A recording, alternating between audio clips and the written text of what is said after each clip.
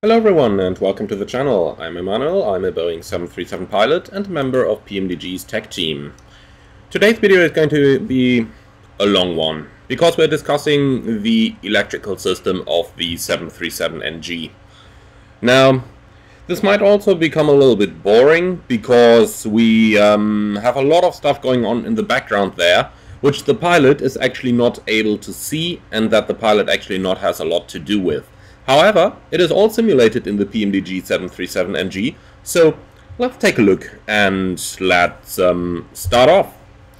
First of all, in my airline we are using the dual battery package, and that is actually the most common package seen. You will find this in the PMDG options, in the ETOP section actually, which is a little bit strange to me, but anyway, you're going to find it there.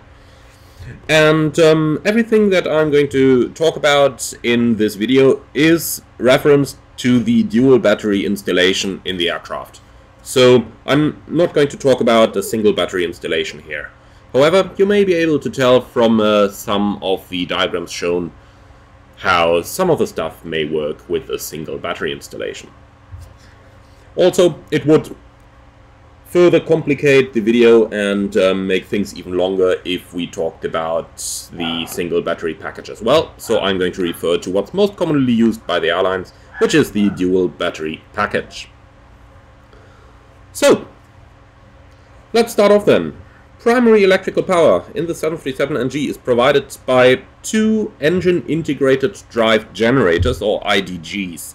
From here on, I'll continue to refer to them as IDGs, so integrated drive generator is the word for that, which supply three-phase 115 volts and 400 Hz alternating current.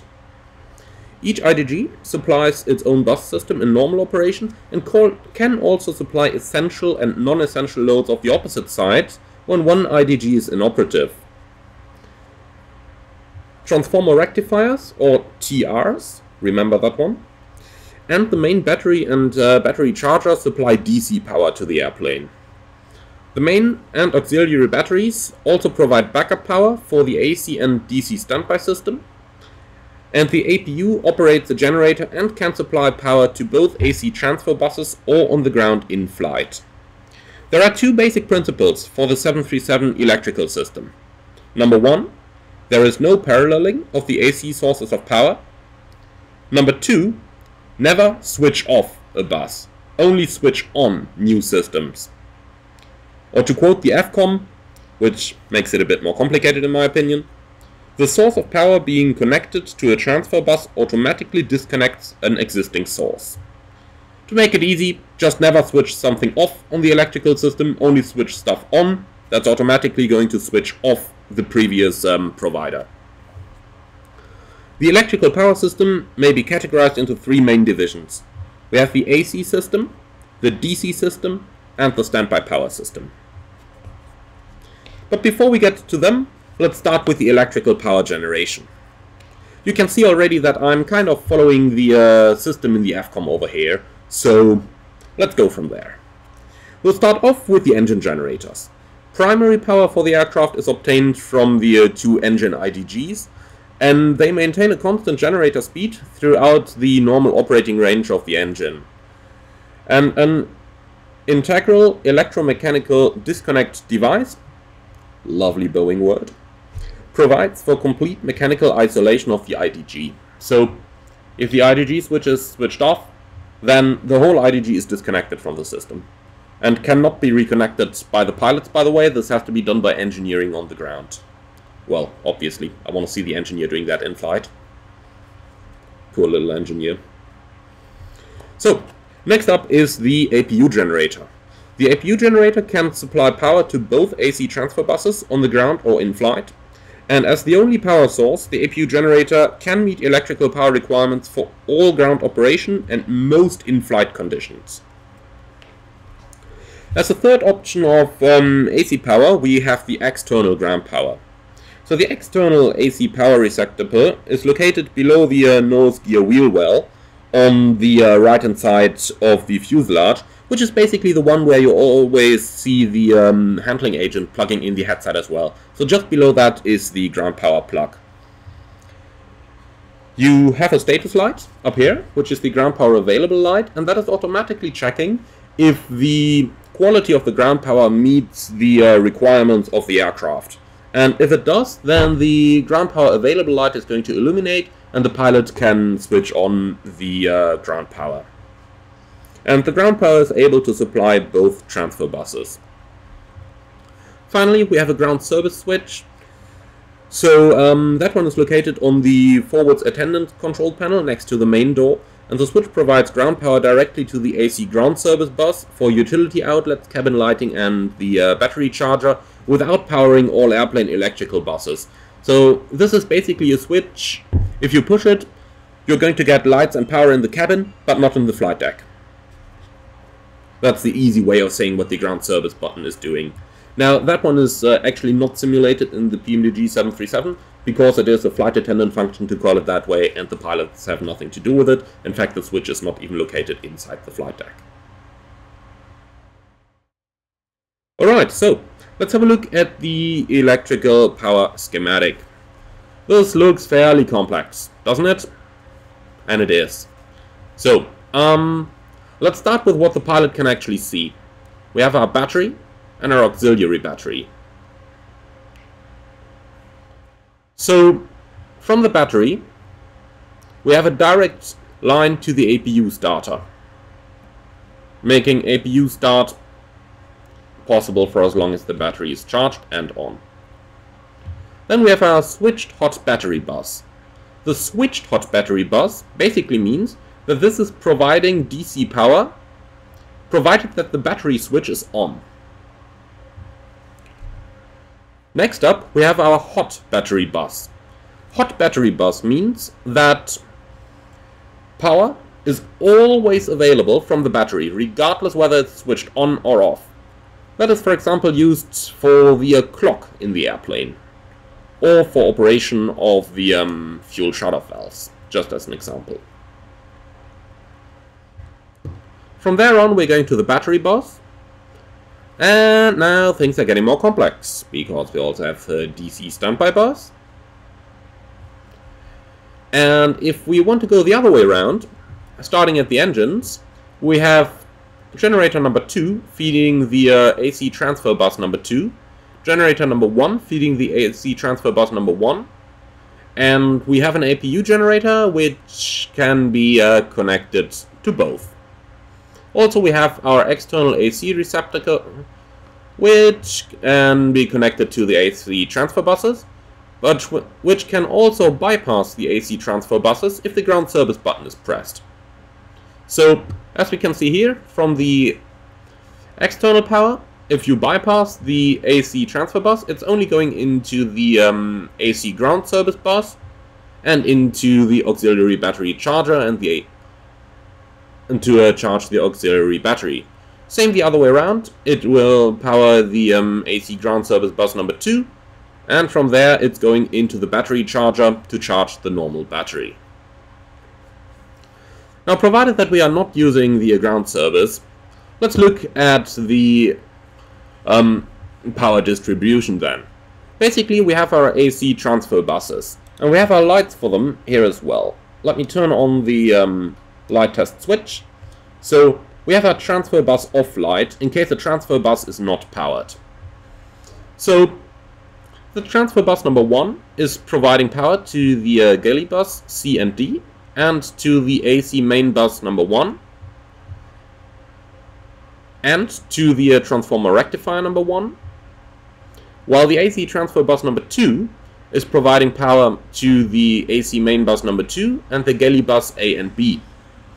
The AC transfer bus number 2 also provides power to the transformer rectifier number 2, and the transformer rectifier number 3 can actually be switched between the two, but is usually connected to the AC transfer bus number 2. From here on, we have our cross-bus tie relay, which can connect the different TRs to the different buses. So TR number 1 by default is going to feed the DC bus number 1, while TR number 2 is going to feed the DC bus number 2, and TR number 3 by default is feeding the DC bus number 2 as well, but with a cross-bus tie relay can feed the DC bus number 1 as well. By default, the cross-bus tie relay is closed and is only going to open under certain circumstances, but we're going to get to that later. Also note that through the TR number 1, the DC standby bus is fed, and it's also connected to the battery. Sounds complex, right? No worries. For normal operation of the airplane, you don't really have to understand all of this. The main thing you should take away from here is the generators are powering the transfer buses, and the transfer buses are then transferring power to the different systems. And this is important because in case we have the transfer bus off light illuminating on the left hand side, then we know that certain subsystems are not going to be powered, and the same on the right hand side. So that's basically, those two lights are basically why you need to understand this schematic. But don't worry, you don't have to know it by heart. All that you have to know is where to find it. As always, knowing something means knowing where to find it. Let's go on then and talk about the AC power system. So every AC power system consists of a transfer bus, a main bus, 2 galley buses and a ground service bus. The transfer bus number 1 also supplies power to the AC standby bus. And if the AC source powering either standby bus fails or is disconnected, the bus is automatically going to be powered through other available sources by usage of the bus tie breakers. So we can see that up here, let's say our engine number 1 generator fails, then the bus tie breakers are automatically going to close, and the transfer bus number 1 will be powered by the generator number 2. So with the airplane on the ground and both generator control switches off, or with both engines shut down, selecting ground power on is going to connect external power to both transfer buses. Likewise, selecting either APU generator switch on connects the APU power to both transfer buses. So even though we have 2 APU generator switches up here, putting a single one on is already going to connect it to both transfer buses. However, it is not possible to power one transfer bus with the external power and another with the APU. So the transfer buses can be powered from the engine generators by switching them on momentarily and then letting the switch return into the middle position, and that is going to extinguish the related light, provided that everything is working normally. When you do this, the generator circuit breaker is going to close, and that connects the generator to the respective transfer bus. If another source has been powering both transfer buses and the engine generator is switched on, it is only going to power the transfer bus on the respective side, and the external power or APU are going to continue to supply power to the remaining transfer bus. So let's say we are running on the APU and we switch on the generator on the left hand side, then the left transfer bus will be powered by engine generator number 1, and the right transfer bus is going to be powered by the APU still.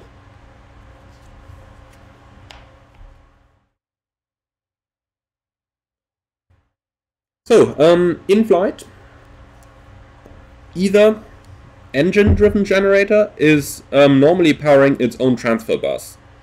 But if that is no longer the case, so if, for example, the or one of the 2 engine-driven generators failed, or an engine failed, the bus tie breakers automatically close, allowing the other generator to supply both transfer buses through the tie bus and the BTBs, bus tie breakers.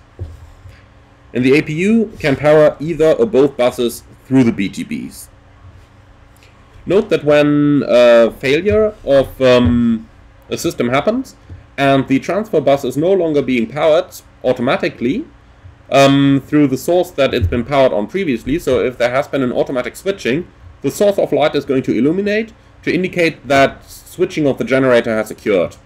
Now, in normal operation, you are mostly going to see this if you shut an engine down for a single engine taxi, because then the transfer bus off light may illuminate momentarily, Now in the PMDG it illuminates a bit longer than in the real plane, but we'll have to live with it.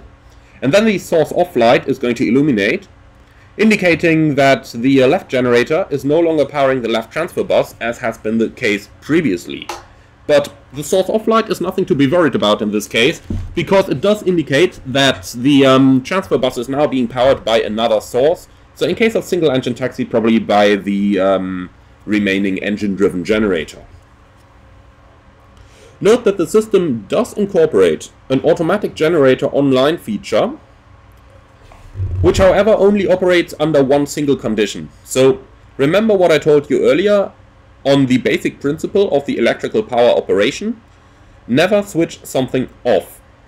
So you always need to switch something on in order for it to take over. There is a single difference, however, and that is if you take off with the APU powering the electrical system. So that is mostly the case if you do takeoff where the APU is used to pressurize the airplane, so the engine bleeds are off. The Boeing word for that is a no engine bleed takeoff.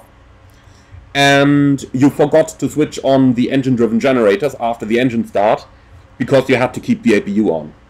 So if you're in the air and the APU is powering the transfer buses, and you then shut the APU down after when you are reconfiguring for normal flight after the no engine bleed takeoff, then the engine-driven generators are going to come online automatically.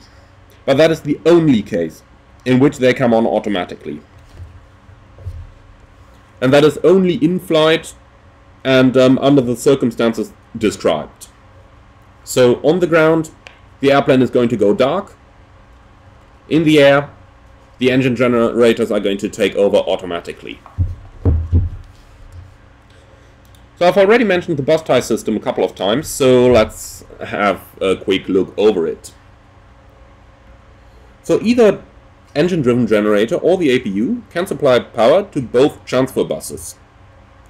If the bus switch is in the auto position and the source powering the transfer bus is disconnected or fails, then the source powering the opposite transfer bus automatically picks up the unpowered transfer bus through the bus tie breakers. That is basically what I've just described for the engine out case. We have a bus transfer switch over here. When the thing is guarded, the switch is always in the auto position, so there is no way to put this into off. If I close the guard now, then the guard by itself pushes the switch back into the auto position. So as long as this one is guarded, the automatic transfer is taking place through the bus tie system. Do note that there is an automatic load shedding feature for both the engine generators and the APU. However, they behave slightly different.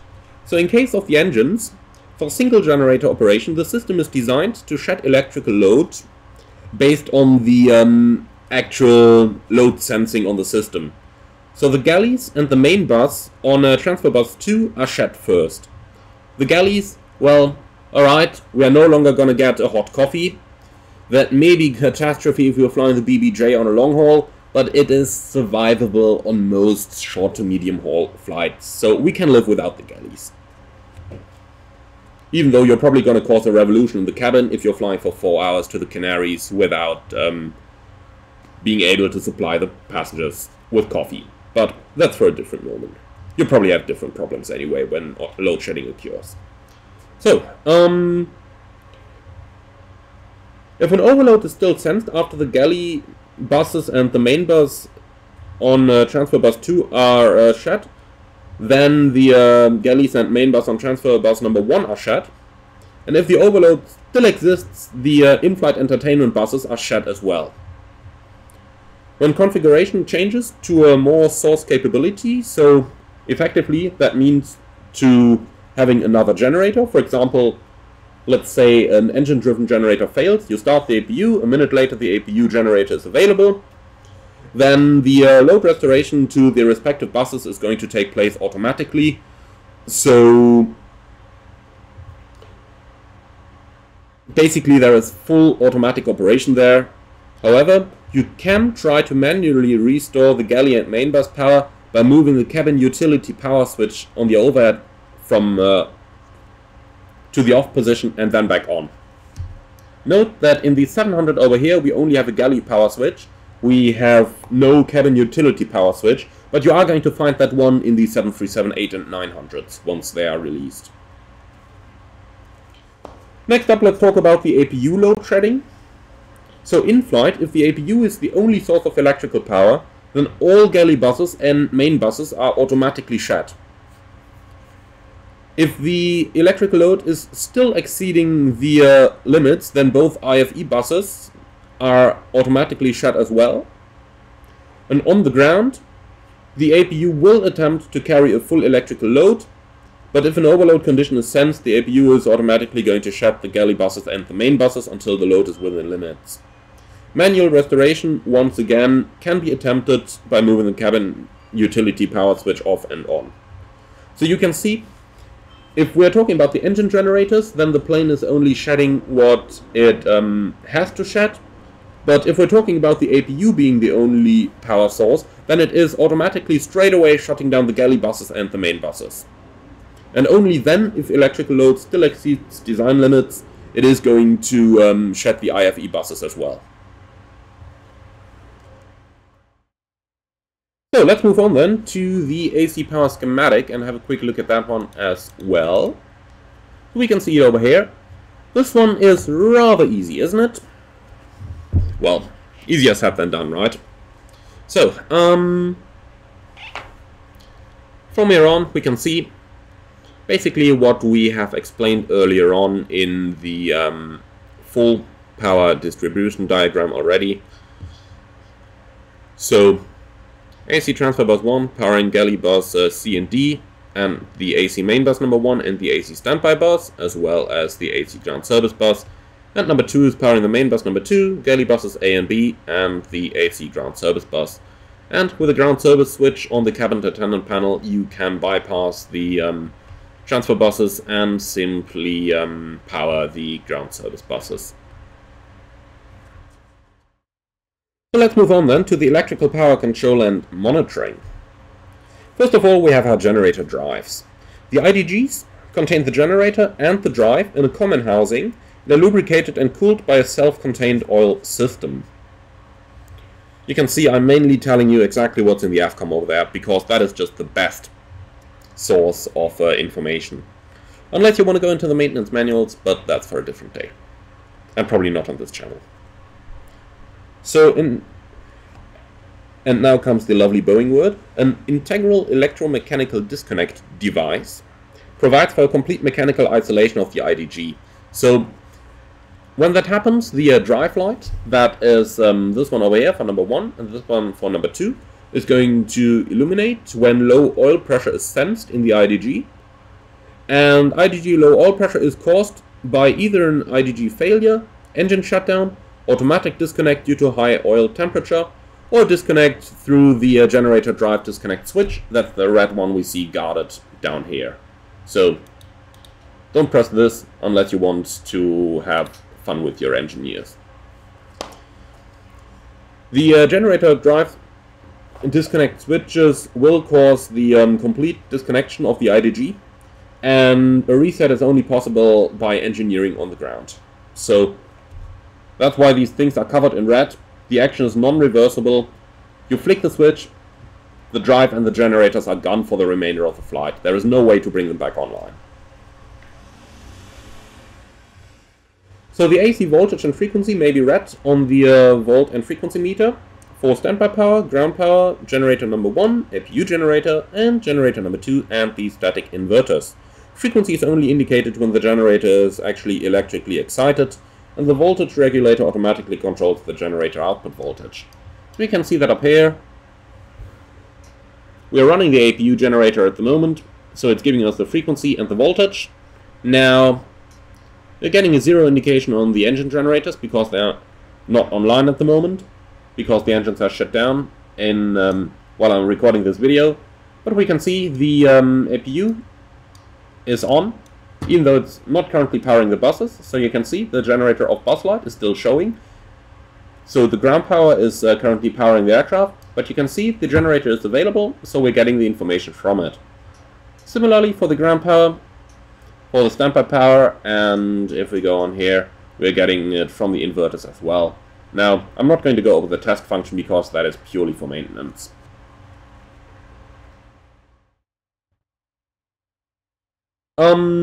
Basically, however, just a quick summary of the test function because we're at it. What that does is to connect the voltage and frequency meter to the power system's test module for selection of additional reading points. But that's really all. Nothing pilots have to be concerned about. For the DC voltmeter and ammeter, that's the one on the left-hand side here. So right-hand side is AC, left-hand side is DC.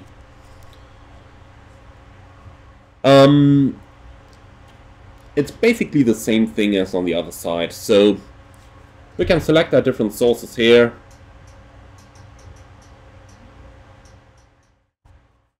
And test position once again only for maintenance. And the standby power and battery bus displays only DC voltage. Going on then, let's have a quick look at the system schematic. And we have a dual battery package over here. So this is what it looks like then. Alright, so that basically concludes our look at the AC system. So by now we are like 26 minutes into the video and we still got the whole DC system and the standby system. So you can see this is getting a longer one. Let's go ahead then with the DC power system. It's based on 28 voltage supplied by 3 transformer rectifier units, which are energized from the AC transfer buses, as we saw on the system schematic earlier on. The battery is also providing DC power to... sorry, I'm gonna say that one again. The battery is providing DC power loads only when no other source is available, otherwise the batteries are just sitting there on standby in case they are needed.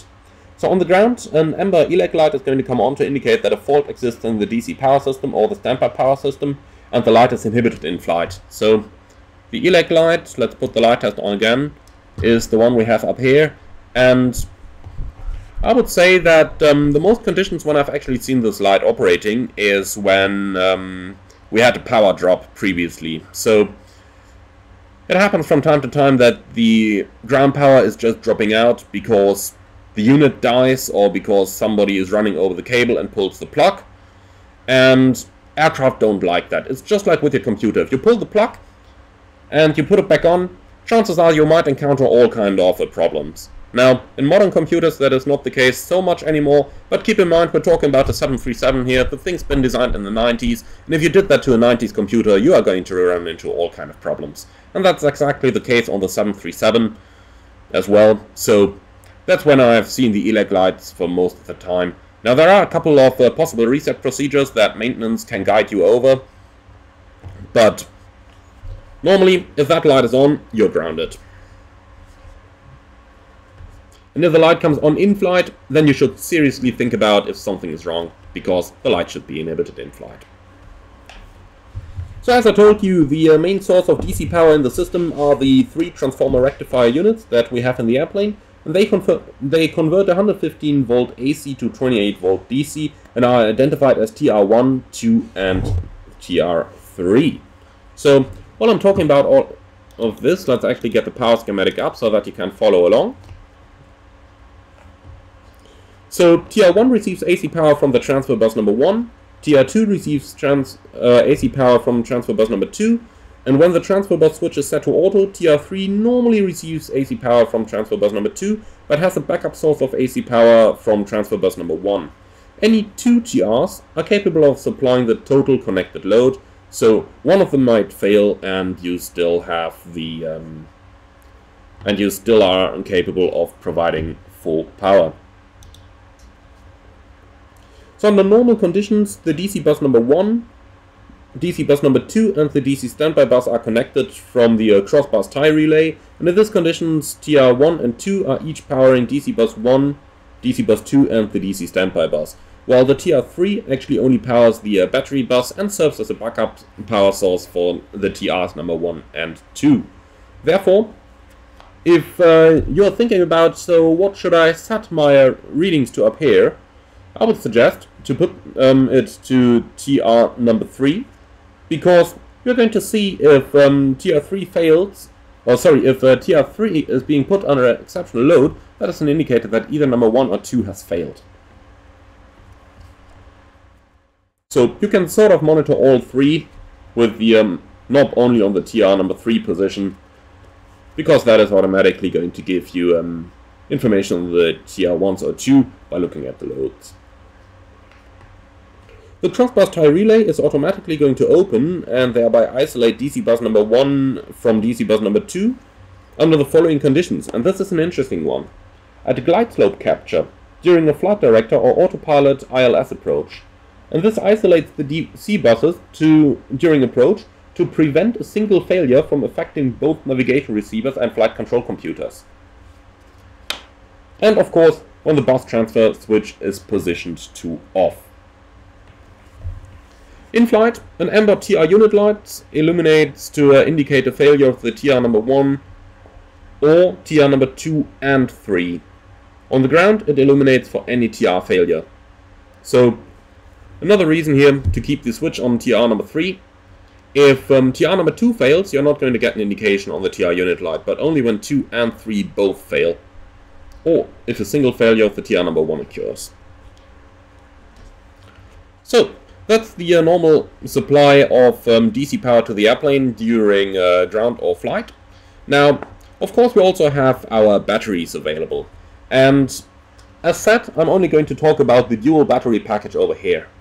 So, the batteries in the 737NG are nickel-cadmium type batteries supplying 24 volts normally, and you have a main and an auxiliary battery in the electronics compartment.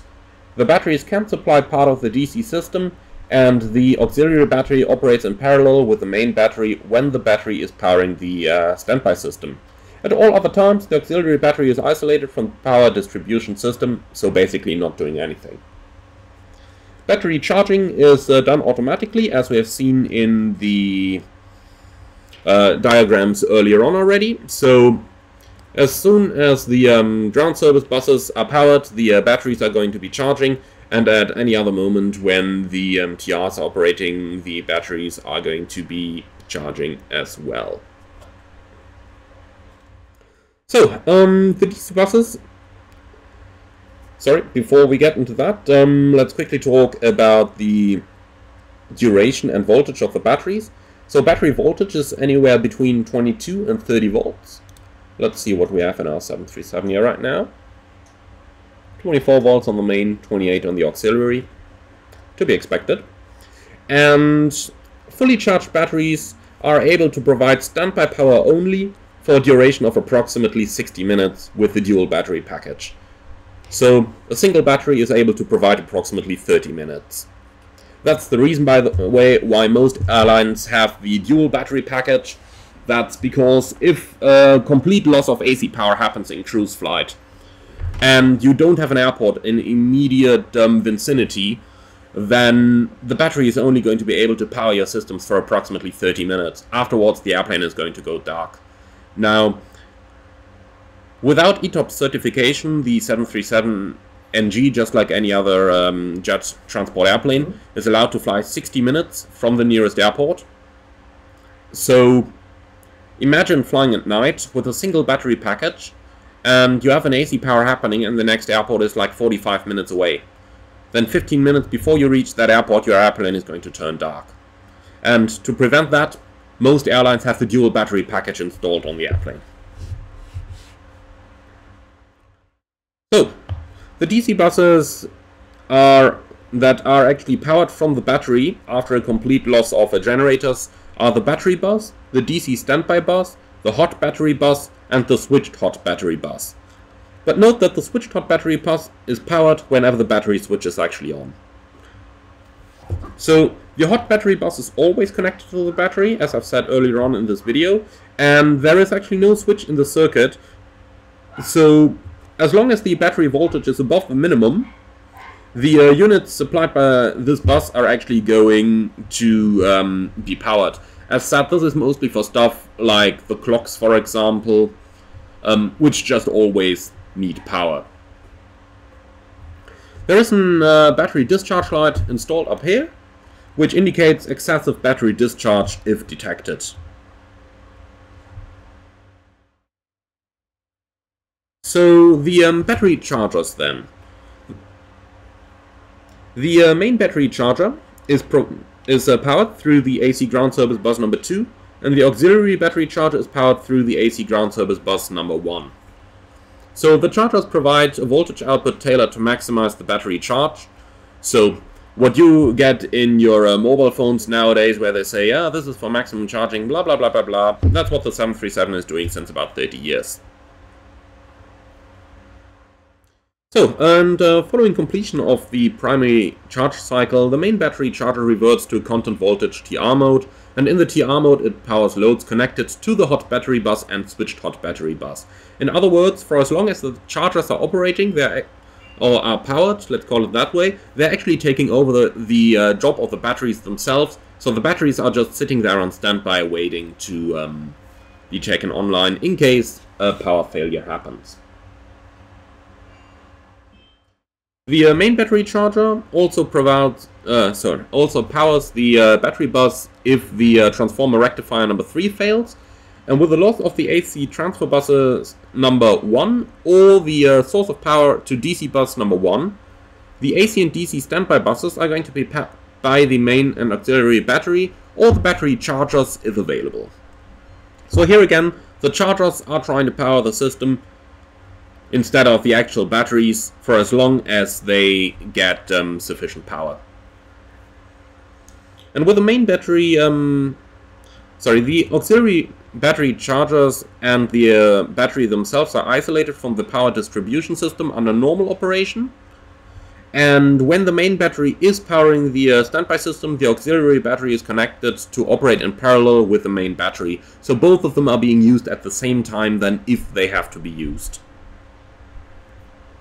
Alright, that's the DC system. Easy, isn't it?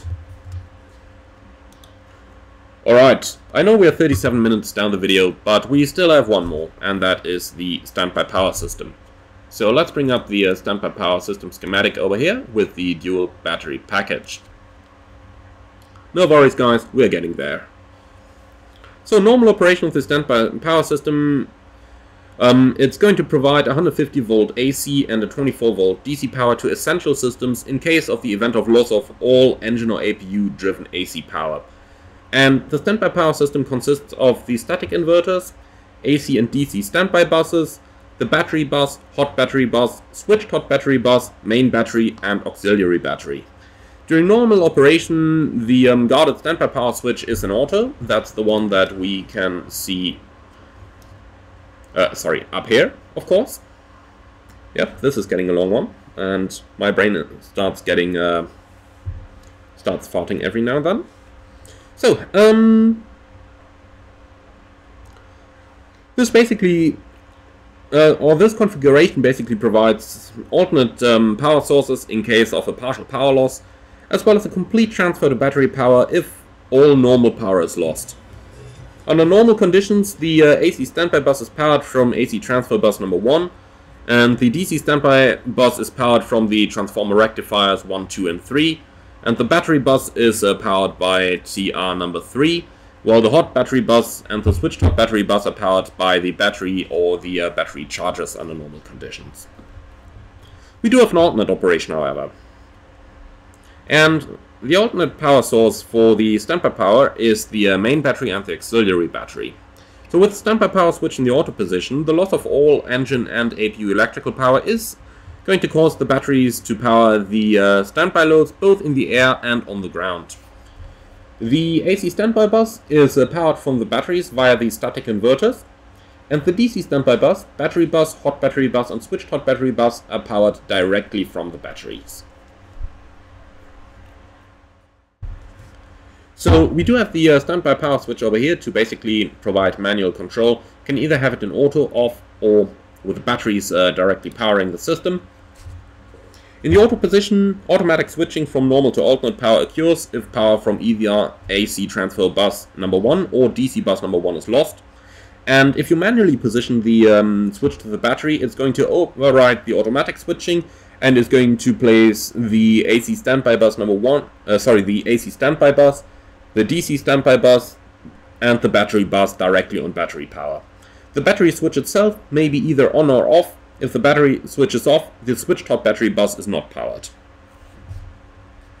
If you put the switch into the off position, it's going to de-energize both the AC standby bus and the DC standby bus, and it's going to illuminate the standby power off light that we can see right above the switch over here.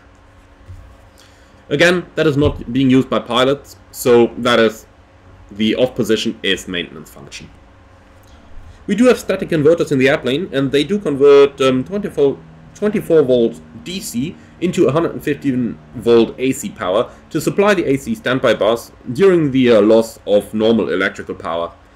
The power supplied to the inverter is controlled by the standby power switch and the battery switch on the overhead panel.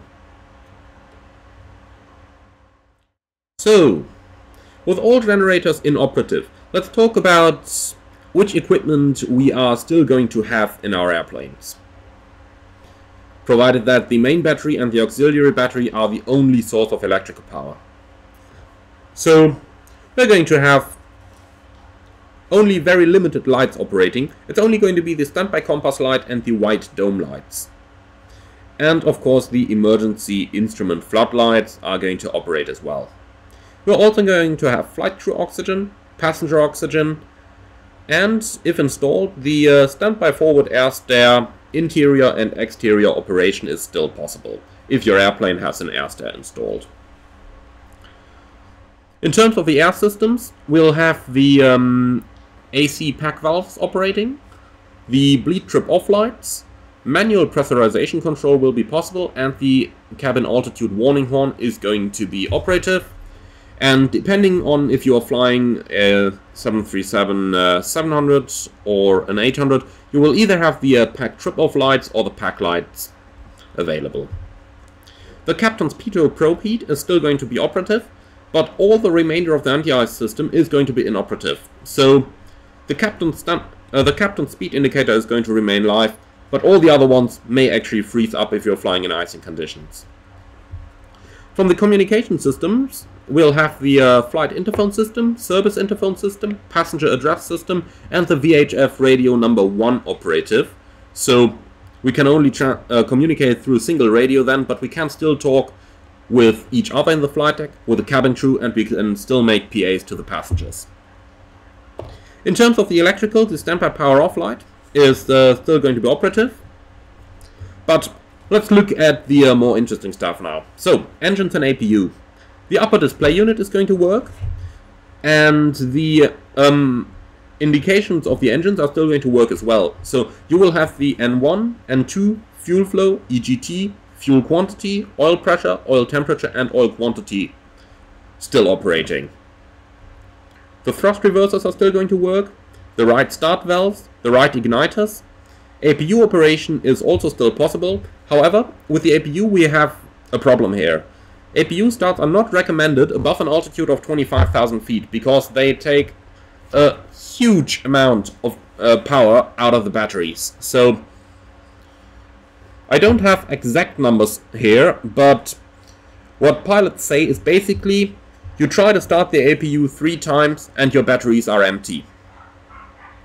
That's why APU starts are not recommended above 25,000 feet, because they may not be successful. So if that happens, get your airplane down to below 25,000 feet, then start your APU, and then put the APU generator online as applicable. Fire protection is still going to be operative, of course, so APU and engine fire extinguisher bottles and the APU engine fire detection systems and the cargo fire extinguishers are also going to be operative.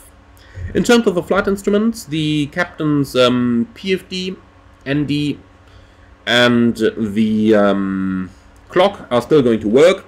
The standby instruments are of course still going to work, and depending on the equipment installed in the aircraft, the left FMC and left CDU are probably still going to work.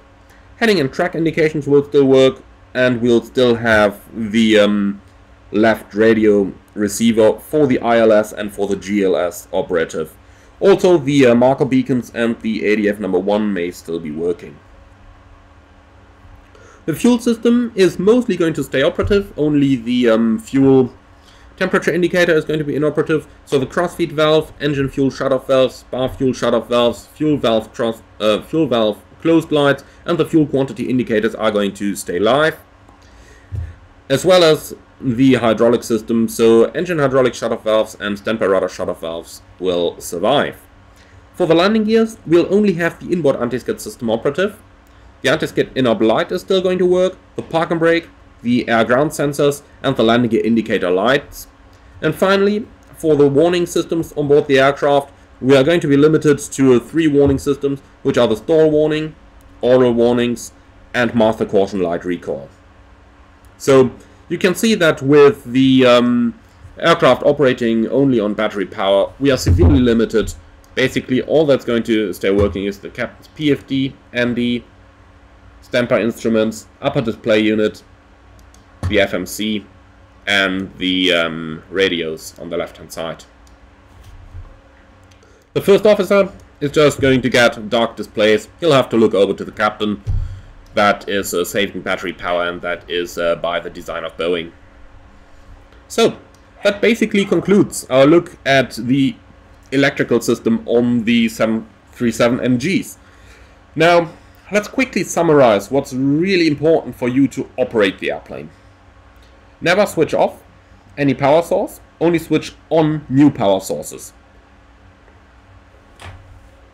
So, don't switch off the APU generator after engine start. Instead, turn on the engine generators. That is automatically going to put the APU generators offline. Don't disconnect the IDGs, as they cannot be reconnected.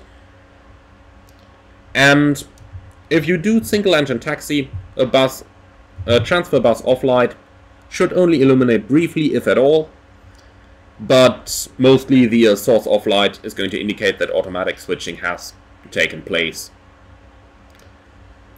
So, with all of that said, thank you very much for listening. I hope that you found this one interesting, and I'm looking forward to see you all again on a future video. Do leave me a comment below if you've made it all the way to the end, and consider subscribing to the channel if you haven't done so yet. And finally, if you do appreciate what I'm doing on this channel, I would appreciate a small donation through the Buy Me a Coffee link in the video description below. Until then, thank you very much for joining. I hope that you have found this one interesting. Thank you for bearing with me all the way to the end, and I'm looking forward to see you all in the virtual skies very soon.